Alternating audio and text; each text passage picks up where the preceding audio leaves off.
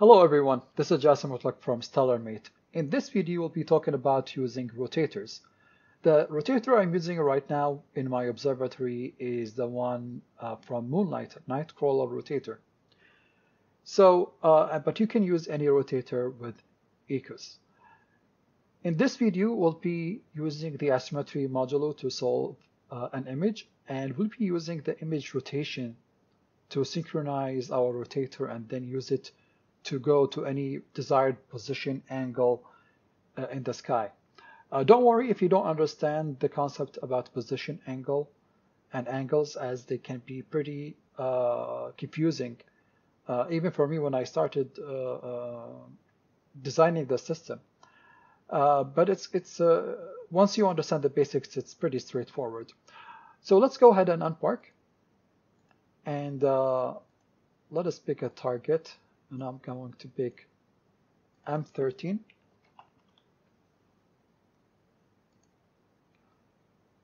Let's go to the target. Okay, so we are at M13 right now, or the mount thinks it's looking at M13. Okay, so zoom in with DSS overlay here. Capture and solve.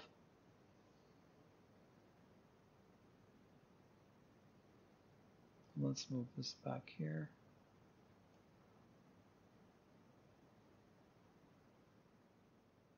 Okay, so now this is the first image. Now it's correcting itself.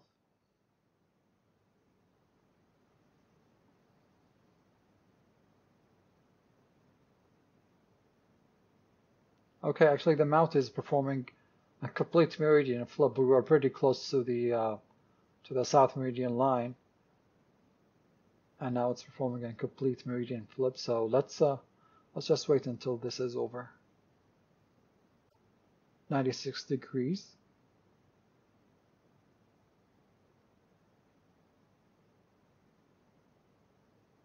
And this could be your position angle, but it depends on which side of the meridian you are.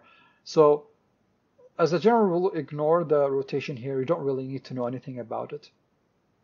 Okay, so now we're done and we solved this image. And in order to illustrate the position angle, let's go ahead and create an FOV indicator for our camera. Let me stop tracking right here. Okay, so let's go to the FOV editor. Let's just click here, edit FOV symbols. Let's add a new one. I call it QSI. Click on camera. Okay. And I think we can just enter directly here. So we already know it is 68 by 51. So 68 arc minutes times 51.2. And we can set it locked celestial pole, and let's select a distinctive color. Okay, so let's just click OK. We have it, and let's display our FOV. So this is our new FOV. Now if we go back to the camera here, we go to the rotator control, we're going to see here a few controls, and don't be overwhelmed. The position angle here is where you're going to look at it, and if you remember, we said here this is negative 96. So actually this is not the position angle. The position angle was calculated to be 83. So now this is the current position angle. And just give me a minute to explain what the position angle is. So the position angle is the angle of the camera orientation with respect to the celestial pole. In my case, and in most of your cases, it will be the north celestial pole. So if we zoom back here a bit, okay, and it's a bit slow because we're using DSS overlay right here. But see, so this is Polaris, and this is our box right here. So if you take a line from here to here, you can see how the position angle is defined. If your camera, let's go back here. If the camera was, actually the FOV is a perfect example here. This FOV right now has a position angle of 0 because it's looking directly at the North South Pole. Now click here to change the target position, the target position angle you want. Now let's make that 45, for example. So you can see that it rotated counterclockwise 45 degrees. If we go to 90, it rotated 90 degrees from where it was when it was looking directly at the North Celestial Pole.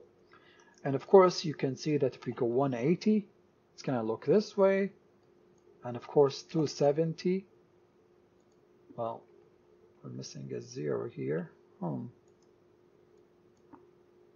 Oh, okay, actually, it takes negative, so negative 180 and then negative 90, right? So the range of the position angle is 0 to 80 and 0 to negative 180. So if we put negative 90, it's going to look directly here. Okay, so this explains how that our position angle right now is 83, because if it was 90, let's go and look at it zoomed right here. So now the yellow FOV indicator is the one that the solver figured out, and this is 83. But so if we rotate a bit more, we'll be at 90 degrees.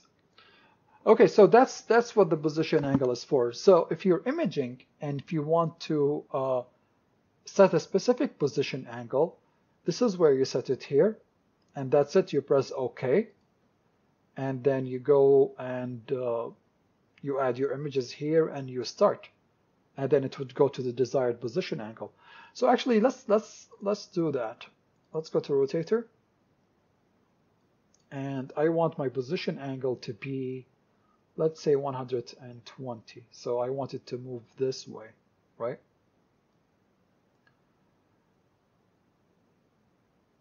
So we were here, and I wanted to go over here. Okay, so press OK, and now let's just take a sample image to make sure that the rotation works actually. So let's take a 4x4 image. Let's add that right here. And remember that our current angle is 83 and our desired angle is 120, right? And now let's start. So now the first thing that it says that setting rotator angle 120. If we open here, we can see that the rotator is moving. The rotator here has its own angle controls. Like internally, it's moving now, like if you look at it, it's moving to the right or counterclockwise. Actually, sorry, this is clockwise. But again, you don't really care about the internal details. What you care is you want to get to 120, right? So now that we got to 120, now we're capturing an image. And there we go, and we have an image. And if you look at this and look at the FOV here, you can see it has, like the star patterns, they have the same orientation. But we can discard this image. Let's say we don't believe that we are really at this angle. Let's go back to the astrometry module. Okay. And let's capture and solve again.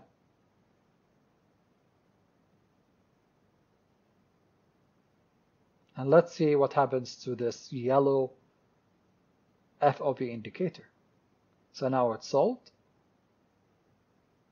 Actually, it is solving right now.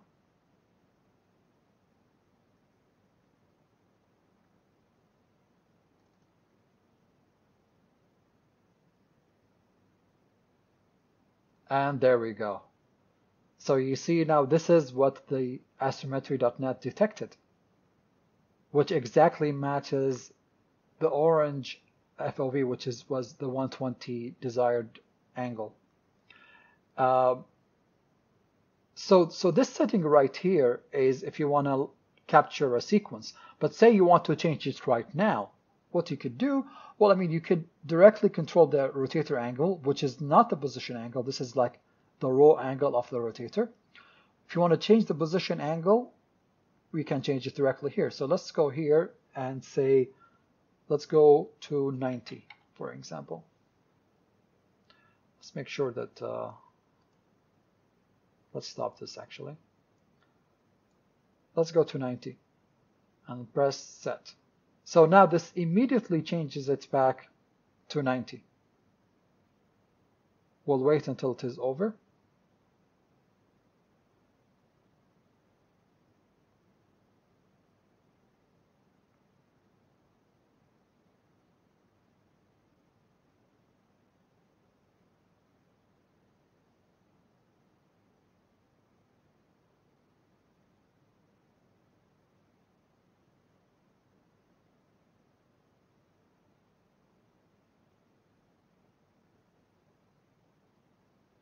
And actually, if we move this here, this is where we should expect to be, right?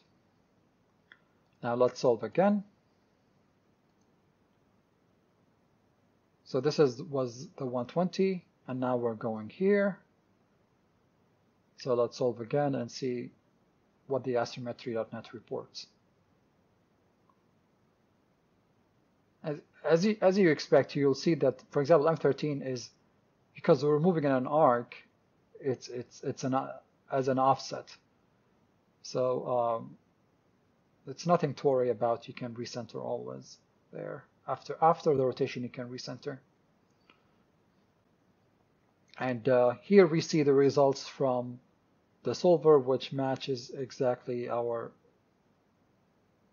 desired results.